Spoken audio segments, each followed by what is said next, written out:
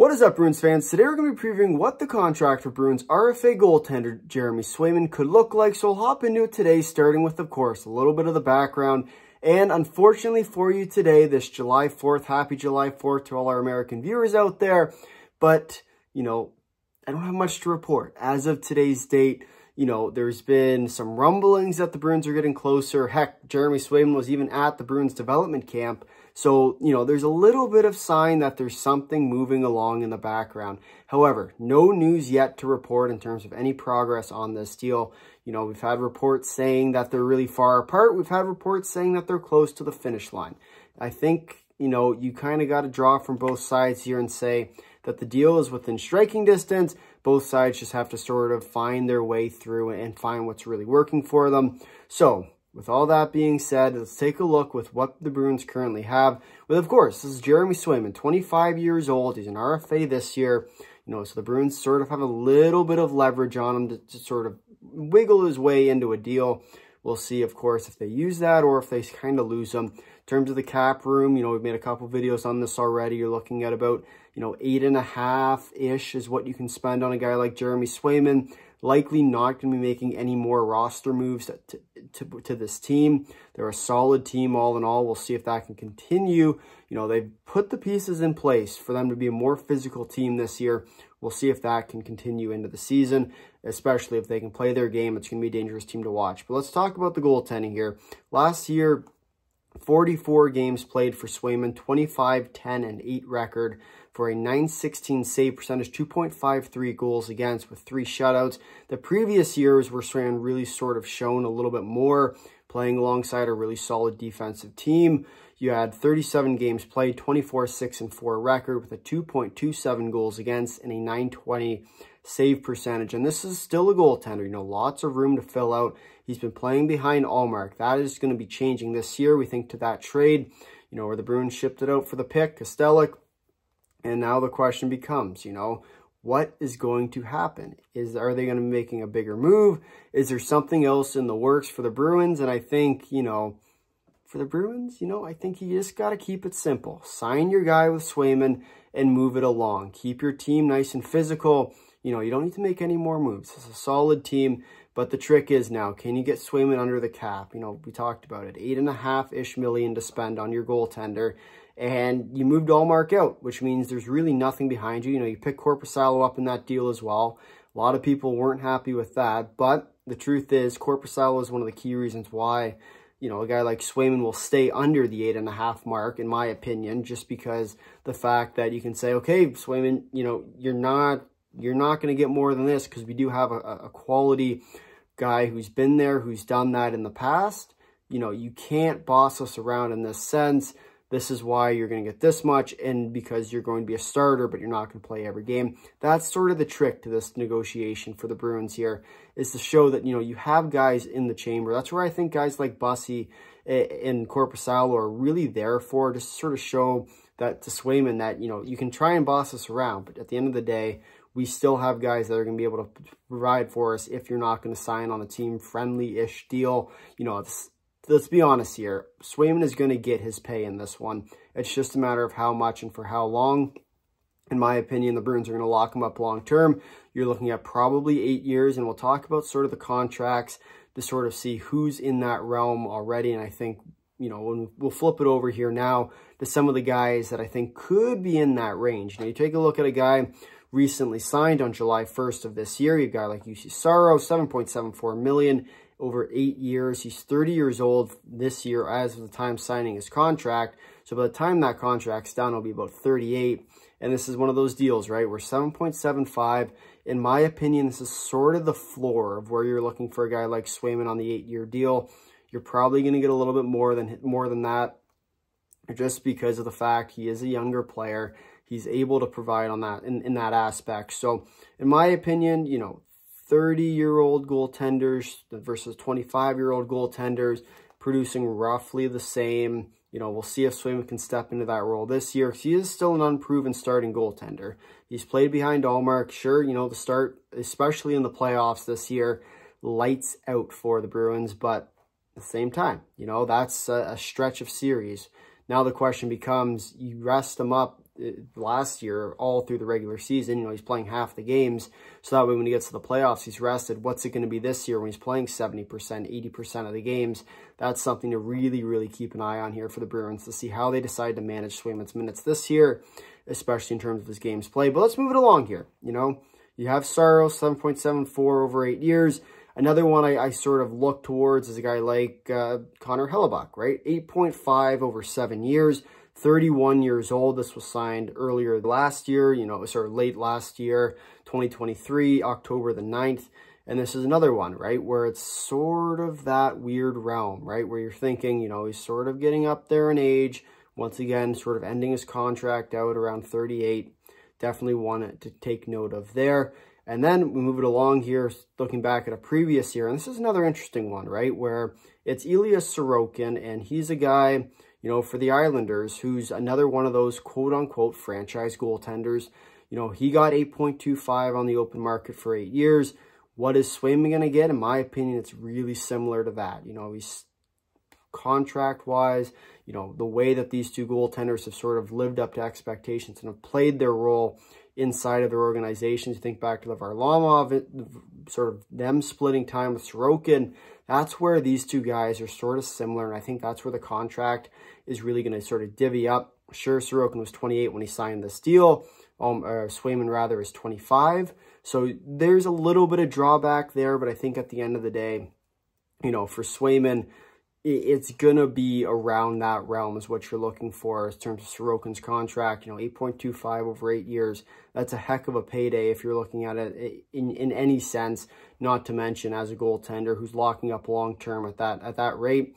Something to take note of there. The next one is Pyotr Kovalchev, 24 years old, $2 million over 4 years, November 22nd, 2022. And this is a guy, 24 years old, signed a 4-year extension. That's one of the other things that the Bruins could, in theory, do with Swayman. I don't really like it.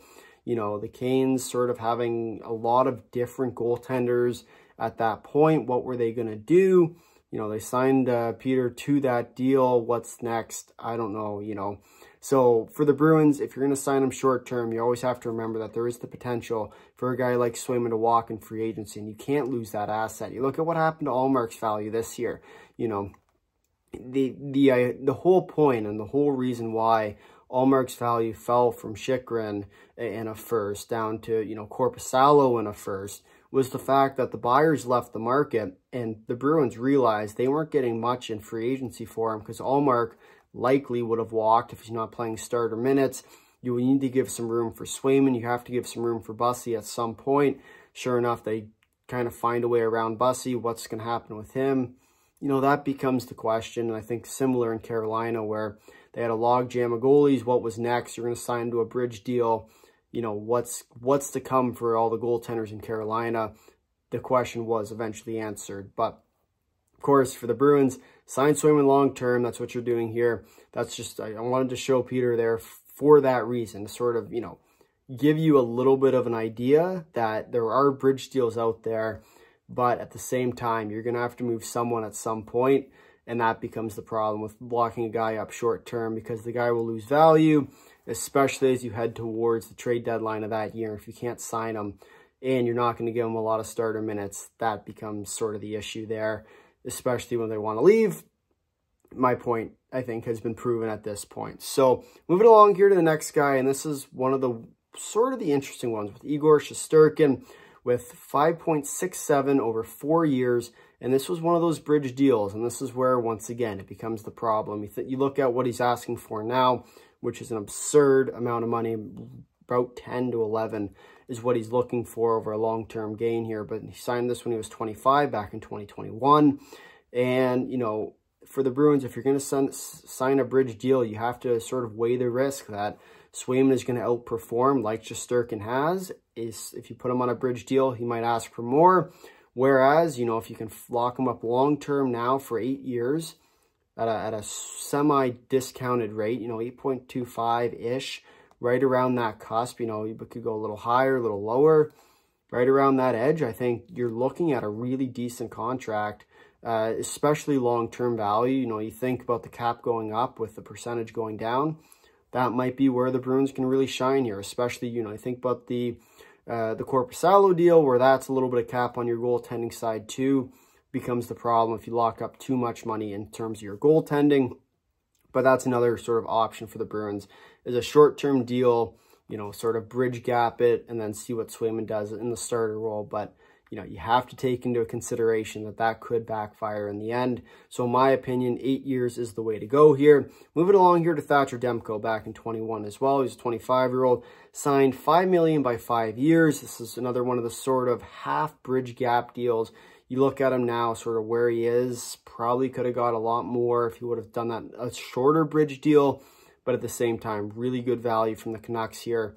Sort of looking, once again, sure, it's a little bit shorter of a term, but you get a really solid goaltender for a lot less money than you would have if you had to extend him long term. Another option for the Bruins, but I'd still recommend going with the 8 years. And now let's take a look at some of the more comparable goaltenders, if you want to say that, with a guy like Andrei Vasilevsky. You think back to 2019, 25-year-old, very similar to what Swayman's looking at now. $9.5 million over 8 years is what he ended up going for, and that's where, once again, right, you think about it, that's where the comparable starts. In my opinion, you're looking at a guy like Saros, right? Saros is sort of your bottom line. Vasilevsky, in my opinion, is sort of that ceiling. I don't think you go much higher than that. Now, of course, the other problem becomes you can't really afford it in terms of your cap, but I think if you're Swayman, you can't really ask for much more than arguably the best goaltender in the league at 9.5 over 8 years. So I think that's where you can really sort of see that comparison, is anywhere in the range of 7.75 to 9.5, in my opinion, is where you're looking for Swayman to sort of come in, as if you are going on an 8-year deal. If you're going on a bridge deal, you could probably get him a little bit lower. I don't know how much lower you can get, though. You think back to arbitration last year with Swayman, kind of a messy scenario. So we'll see what goes on with the Bruins here. The other one, sort of moving down the list here, is $10 million over 7 years for Sergei Bobrovsky.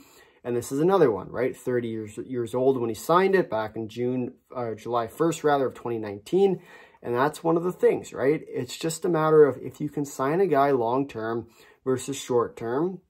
You know, $10 million over 7 years. What's to come of that contract? You look at it now, it's great, right?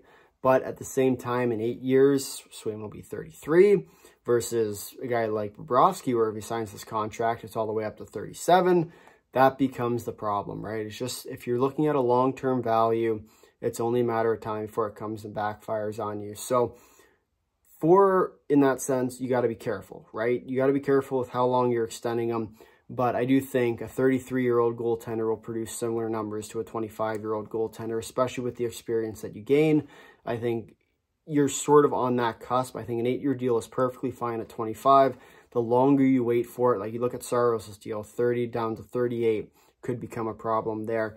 And the last one we'll take a look at here is John Gibson, 6.4 over 8 years. This was signed back in 2018. So you got to remember the cap has gone up a little bit since then, but 25 years old, in very similar situation to a guy like Swayman, where, you know, the Ducks committed, and they committed to John Gibson for 8 years and said, you know what, we trust in you, we're gonna ride you out. And sure enough, you know, that's what happened with John Gibson. He found his way in the long run, and I mean, it looks like a pretty good deal for the Ducks now.